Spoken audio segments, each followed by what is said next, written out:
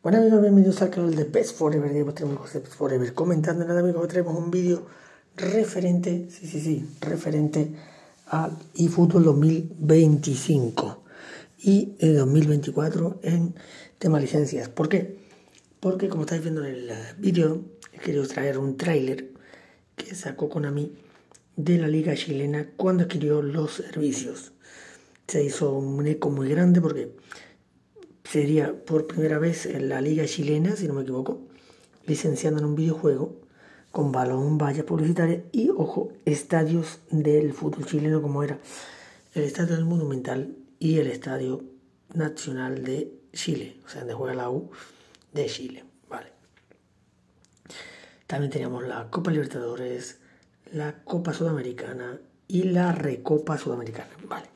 Como sabéis, la Copa Sudamericana se perdió, la Copa Libertadores se perdió, la Liga Argentina se perdió. Como tenemos ahora mismo la Liga Argentina es solo licenciada por equipos, o sea, no tenemos el logo de la liga ni la pelota. Ojito que ha salido info del fútbol chileno que Konami podría dar de lado, mejor dicho, no renovar, porque no le interesa, no entra en su estrategia el fútbol chileno. Y ahí tenemos información de nuestro amigo Caponi. El acuerdo con los clubes chilenos acaba el 30 de junio del 2023. El campeonato va terminando su periodo de licenciamiento el 30 de junio del 2024. O sea, en eFootball 2024, sería, si no se renueva, que tiene pinta, y ahora lo veremos por qué, sería la última vez que apareciera el campeonato chileno en un juego de Konami. ¿Se podría ir a eSport? Posiblemente. Ya que lo tenemos. La Confederación del Fútbol Chileno firmó con Konami hasta el 30 de junio del 2024. eSport incluyó su licenciamiento oficial nacional en el 2020. O sea, en 2020, vino la Liga Chilena. Como sabéis, la selección chilena se desvinculó de Konami, ¿vale?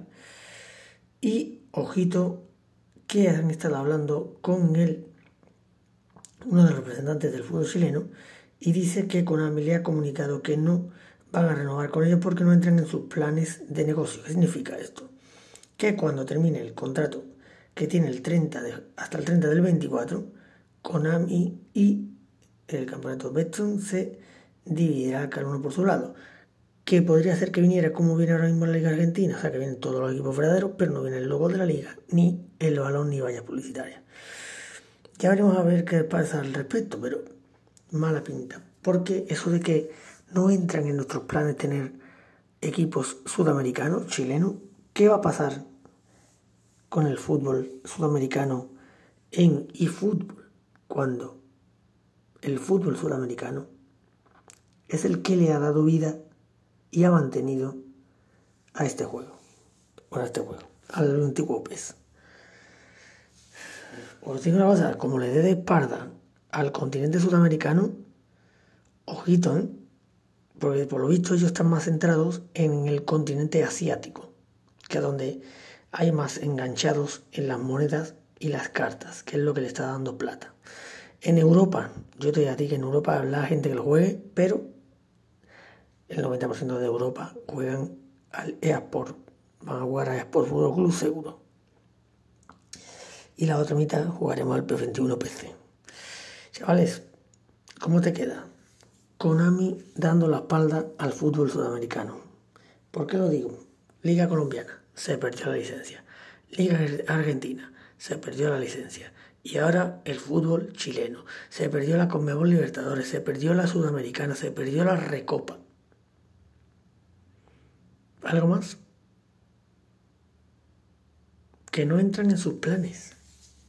Sus planes son cartas, dinero, cartas y maquinita para la perra. Y donde tienes el mercado, en Asia. Pero ojito, que eSport no es tonta. Y eSport está ganando billete en FIFA Móvil y en Ultimate Team. Y ha traído la segunda división de Corea. Ojito. Aparte tiene la Liga China y la Liga de Arabia Saudí, cosa que Konami no tiene. Konami solo tiene la Liga japonesa y la Liga tailandesa y no la quiere nadie. Pero bueno, chavales, esto es lo que tenía que traer porque viendo el tráiler de FIFA, bueno, ya por todas las novedades que trae el modo carrera, que por cierto, vamos a hacer un vídeo próximamente del modo carrera, que es una pasada las cosas que trae. Konami se está quedando atrás y solo piensan en lo mismo. Moneda, carta, carta, moneda, moneda, carta, cartas, moneda. Y ahora viene con lo del fútbol chileno. Ay, Dios mío. Veremos a ver cómo termina todo esto. Bueno, ya no quiero entregar mucho más. Suscríbete al canal, reviéntala y nos vemos en el próximo vídeo. Chao.